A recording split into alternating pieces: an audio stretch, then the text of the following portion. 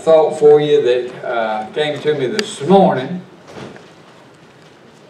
After I left here, I got to thinking about something, and this thought hit me, and I went and grabbed a bite to eat real quick and went home, got in the study, and looked at this passage and seen that, sure enough, where the thought come from. So I'm just going to give you what the Lord laid on my heart this afternoon for you, actually. So this is a fresh one. Acts chapter 20. I'm going to look at just a few verses here. Look at verse 7. And upon the first day of the week, when the disciples came together to break bread, Paul preached unto them, ready to depart on the morrow, and continued his speech until midnight. Now you just think I'm long-winded, amen? Preachers get accused of being long-winded, but here he preached and he kept preaching until midnight. Verse 8, and there were many lights in the upper chamber where they were gathered together. And there sat in a window a certain young man named Eutychus, being fallen into a deep sleep. And as Paul was long preaching, he sank down with sleep and fell down from the third loft and was taken up dead. So here, the preacher's going along. He's sitting in the window. He's getting sleepy. He can't hold his eyes open anymore, so he just goes to sleep while the preacher's preaching, and he falls out a third floor window. And the Bible said, and was taken up dead. Then in verse 10, and Paul went down and fell on him and embraced him, and said, trouble not yourselves, for his life is in him. They all thought him dead. They all called him dead. He was dead for all manner of practical speaking. He was dead. But Paul said, trouble not yourselves, for his life is in him. When he therefore was come up again and had broken bread and eaten and talked a long while, even till break of day, so he departed, and they brought the young man alive and were not a little comforted. That wasn't just a little comfort, there's a lot of comfort, amen. He was brought back to life. Now, that passage is very easily explained. We can look at it and see what happened. We can understand with the preacher preaching and the preaching going along. He was tired. He's probably exhausted from his day's work. He was having trouble keeping his attention on the preaching. His mind probably began to wander, and when his mind began to wander, he lost focus. He lost track of what the preacher was talking about, and it became boring, and before he knew it, he was nodding off. I like what Danny Castle said. I believe he's the first one I ever heard say this. He preached on this passage years ago. When I was just a young Christian, I remember him preaching on this passage, and he said, I'll give you a way to remember this man's name. If you'd have fell out the window, you'd have cussed too. Amen. He said, so now you'll not forget this guy's name. His name is Eutychus. Amen. And if you'd have fell out the window, you'd have cussed too. Amen. So now you'll remember his name. You'll know who he is, because his story is very important. It's recorded in the Bible for us. It's not there just to fill space. It's not there just to take up room. It's there because there's a lesson that we need to learn. And tonight, I hope we do learn that lesson. My thought comes from verse 10. There at the end of the verse, trouble not yourselves, for his life is in him. They all said he was dead. They all felt that he was dead. They all looked at him. He looked dead. He sounded dead. I mean, they couldn't see him any other way but dead. But Paul said, there's still life in him. There's still life in him. The world may think he's dead. Everybody else may call him dead. But Paul said there's still some life in him. God's not done with him yet. What are you saying, preacher? I'm saying a lot of you act like you're dead. Yeah. But the fact of the matter is, you're not dead yet. And that's what I want to preach on a little bit. You're not dead yet. Amen. I mean, you're really not. You're not dead yet. I mean, we sit around and we just throw in the towel. We give up so easily. And we just go on like, man, this is it. This is the end. It's over. No, it ain't over until the Lord calls us home. Amen. Amen. We're not dead yet. Amen. And I don't know about you, but I'm going out fighting. Amen. I don't want to be sitting. I don't want to be just idle when it's my time. I like the old saying, I want to go with my boots on. Amen. I want to go fighting. I don't want to be laying around and relaxing and not doing what I'm supposed to be doing. Too many church members today, though, they've fallen. And they've fallen a long way. But I want you to know you're not dead yet. You may have fallen. You may be sleepy. You may think that this is it. You're on your last stretch. But you're not dead yet. You're not dead yet, so don't give up. You may be half in and half out, but you're not dead yet. Several times over the last couple of years, I've asked for help. I don't ask for help a whole lot, but I have asked for help, and you'll remember this when I say it. I've asked for help, and I've asked you what kind of church you want to be. Do you want to be a singing, shouting, soul-winning church? Amen. Or do you want to be a dry, dead, dull church? It's your choice. You can make a choice. That's your choice, 100%. What kind of church we have is totally up to you. Right. Amen.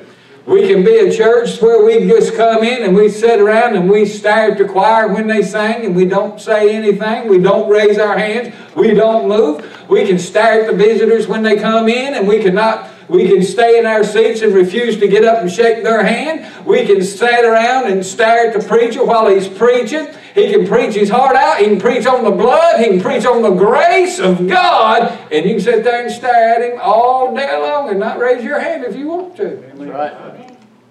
Or you can shout.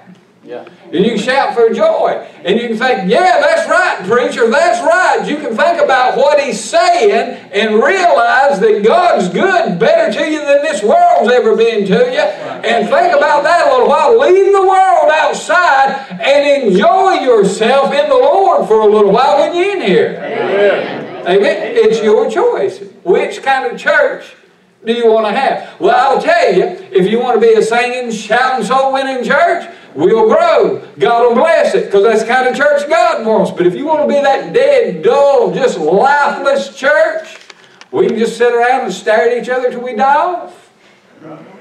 Amen? You say, preacher, that's horrible, that's terrible. Ain't none of us getting out of here alive. That's right. Amen? And I just about beat some of you.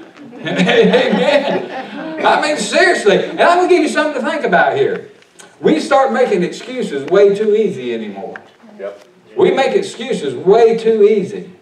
Now listen, we all having a hard time. We all go through troubles and trials. I know there's times that we need to come apart to keep from coming apart. I understand sometimes our jobs will keep us from church, and I understand different things do happen. But some of you have been out a whole lot more than you need to be.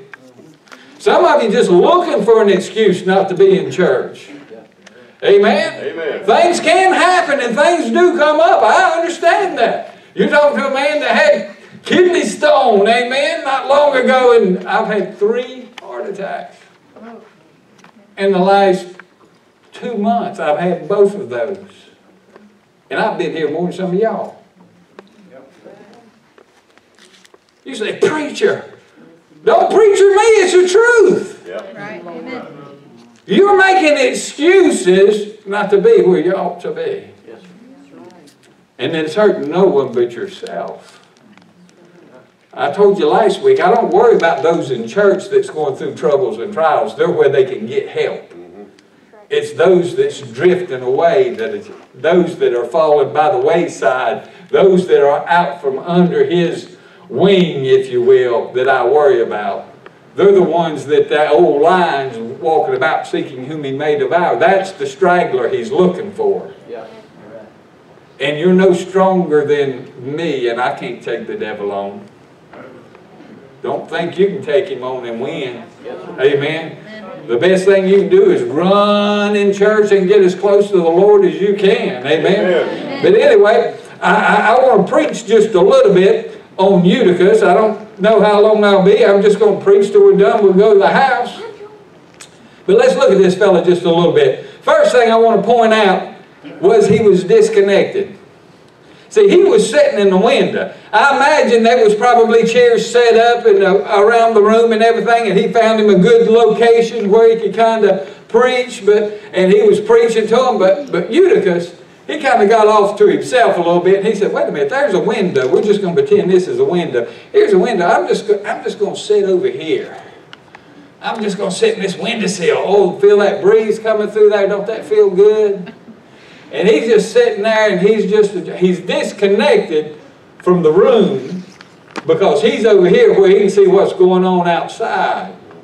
He's in church, but he's as far into the world as he can possibly get. He can still look out and see his old buddies going down the street to the old bar where he used to go. Yeah.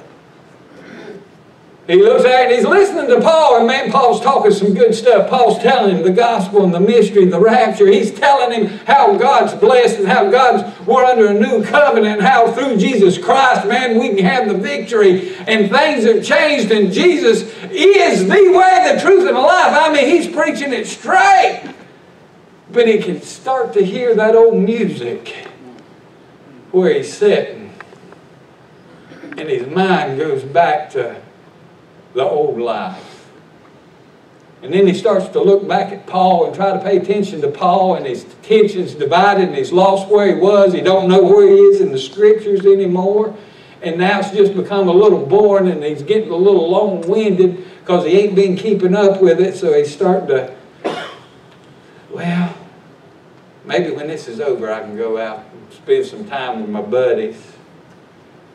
And he gets tired sitting there. And he starts getting sleepy.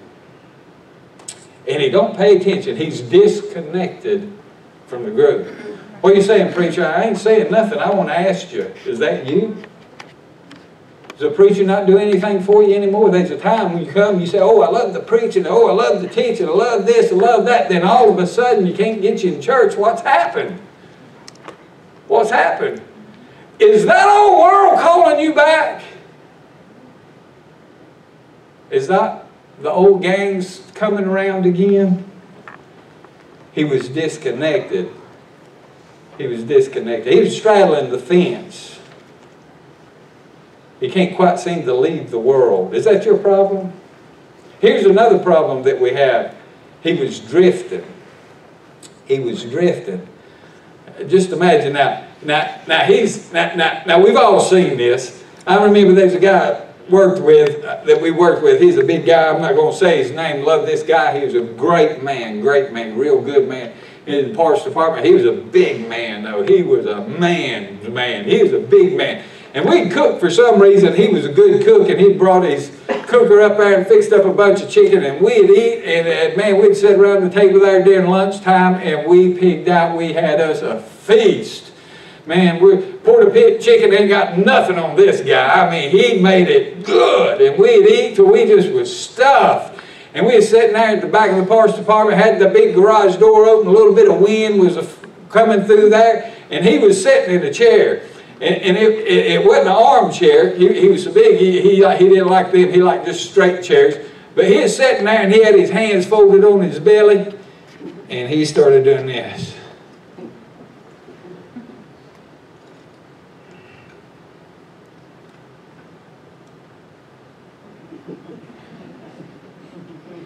And we started laughing, we started talking a little bit lower, you know, and a couple of them started singing little lullabies, you know, and he just kept pulling himself back. Old head's gone.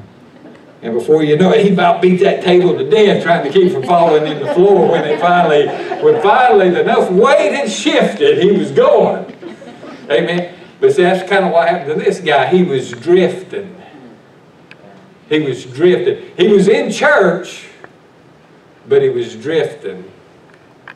Further and further and deeper to sleep. Further and further away. More and more out of focus with what was going on in the church. His heart was not in it. He was as far away as he could get. Are you drifting? Are you drifting? He was distracted. See, sitting at the window, he was sitting at the window because there was something out there that was probably more important to him than what's going on in the church. Yeah. Is there something more important out there than what's going on at the church for you? Is there something more important on Wednesday night and Sunday night? Is there something more important than Sunday school out there?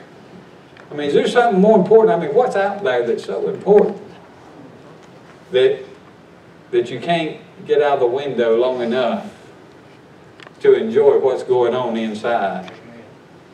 Oh my. He was sitting there, he was distracted. Not only was he distracted, but he was distracting. Because you know him sitting in the window, what was going on. They probably had the window raised. We've got air conditioning, and boy, don't it feel good. All the ladies said, no, it's cold in here. Put some clothes on. No, just kidding. It's plenty warm in here, amen? Yeah. But anyway, he was sitting in the window. They probably raised the window so air could get in, but when he sat in the window, you know what he was doing? He was blocking the air. No one else could get the wind. That's the Holy Spirit, John chapter 3. He was keeping the Spirit from moving. He was keeping anyone else from feeling the Spirit. What do you mean? Because he was distracting. See, he was sitting there in the window.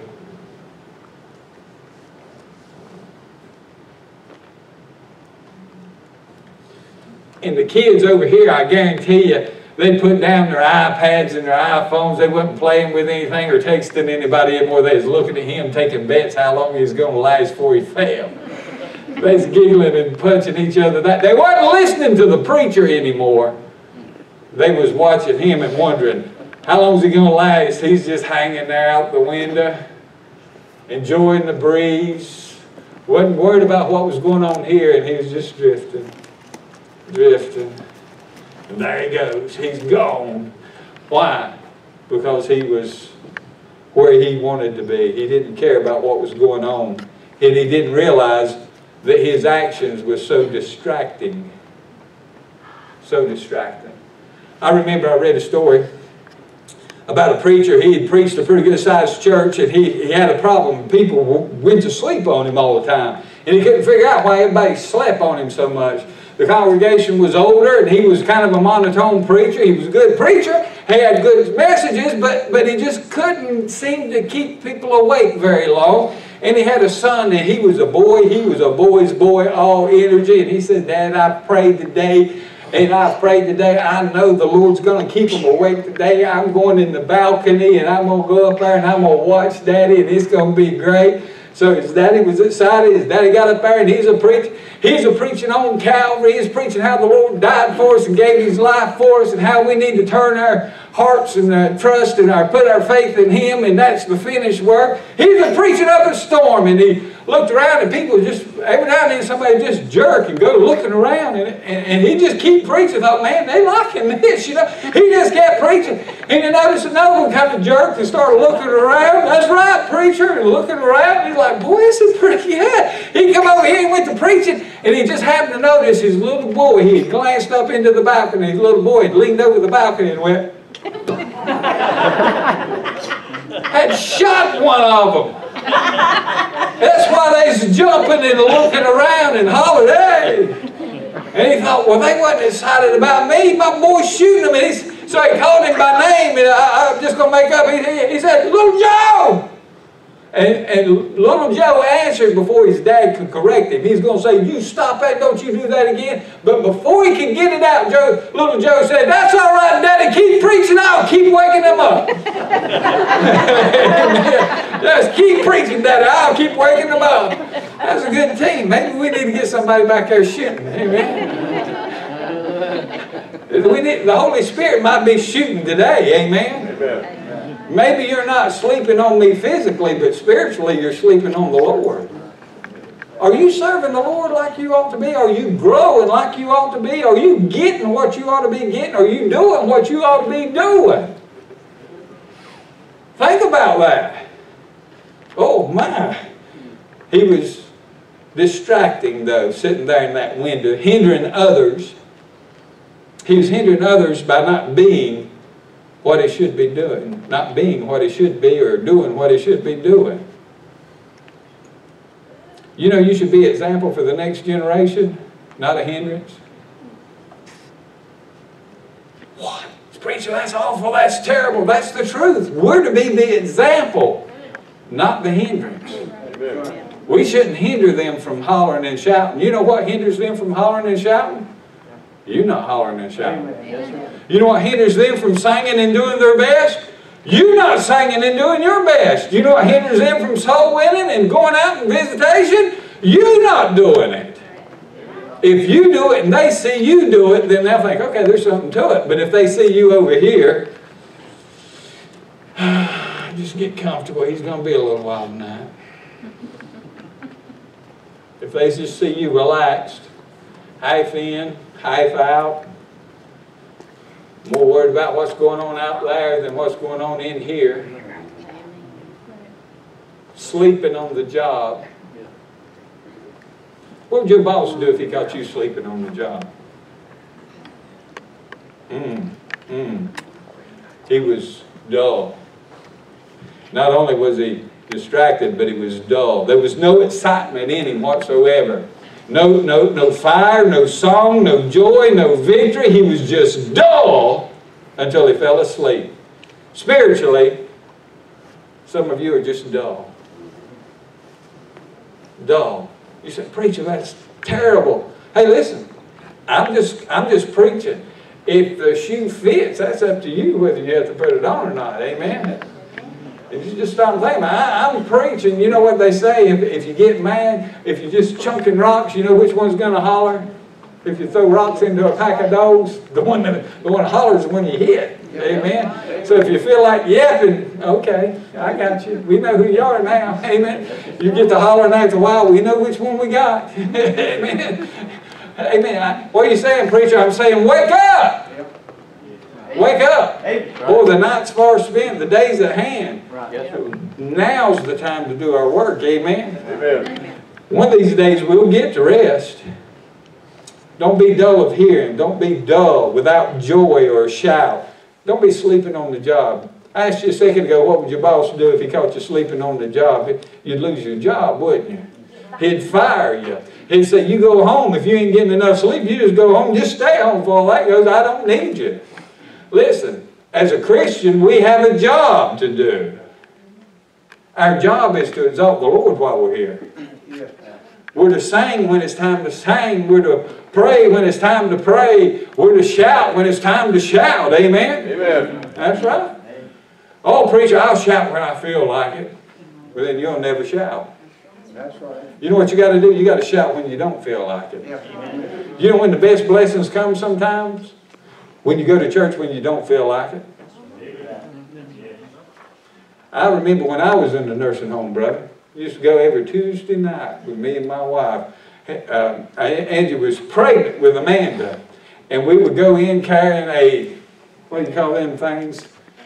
Karaoke machine. We'd carry a karaoke machine and mics in there. And we'd carry in stuff if I was going to draw charts for them. Because I'd go in there and I'd draw charts and teach the Bible. She'd go in there and sing. And we'd be practicing. We'd be ready every Tuesday night.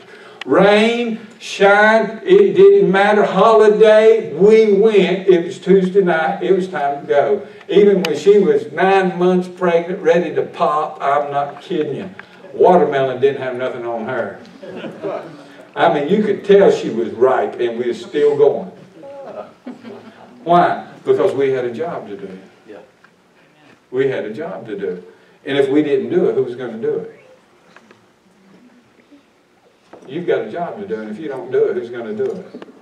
There's people watching you, whether you believe it or not. Yes. Your children are watching you. Your friends at work are watching you. Your neighbors are watching you. People are watching you, whether you believe that or not.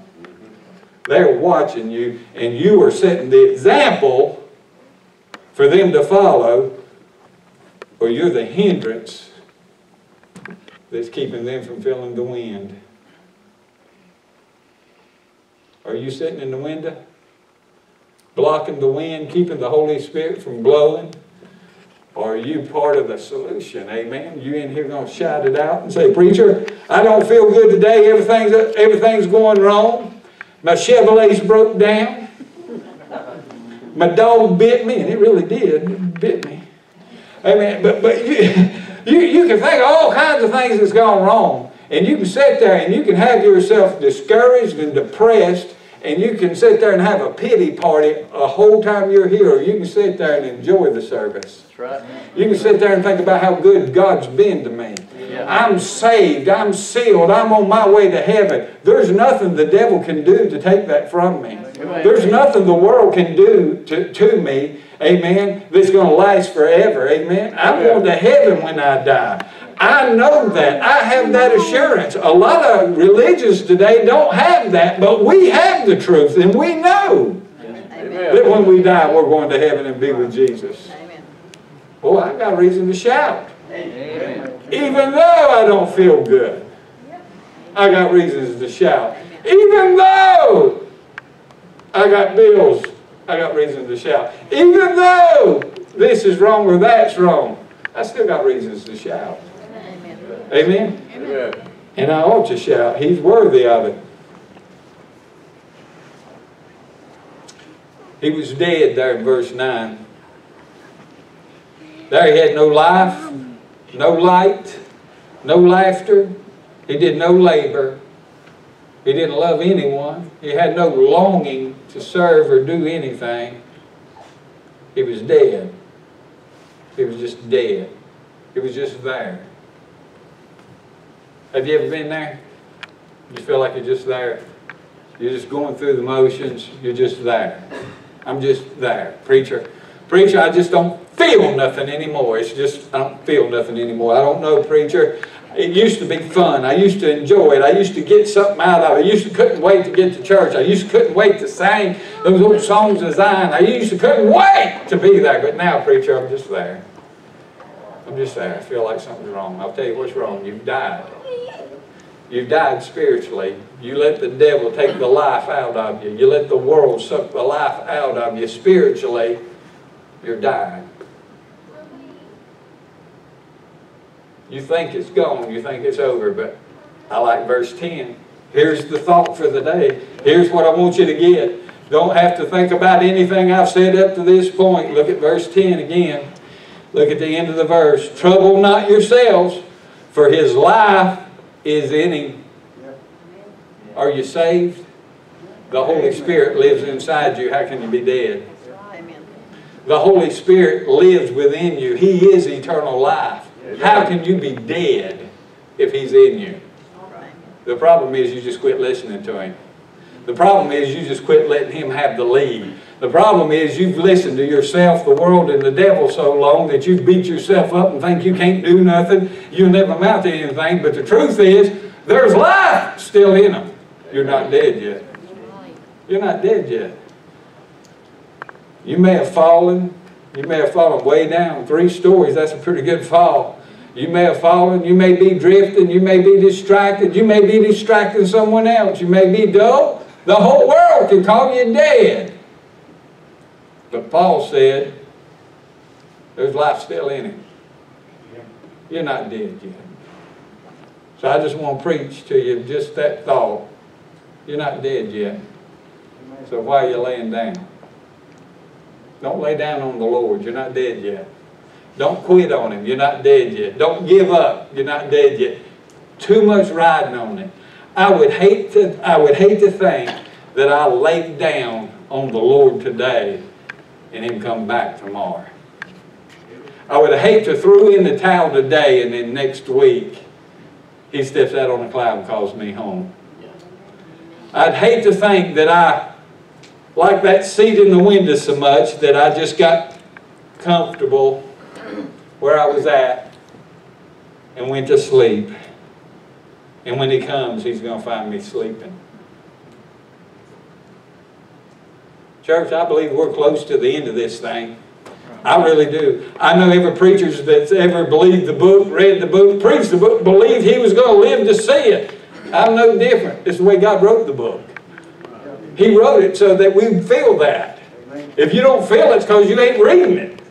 The more I read it, the more convinced I am I'm going to live to see it. If not me, then my children. Right. But I don't think it's far off. Amen. I want to be like Paul. I want to be found running the course. I want to feel like I finished it. I want to feel like I've done a decent job at it. I don't want to quit. Don't lay down. You're not dead yet. I'm asking you, you can close your eyes.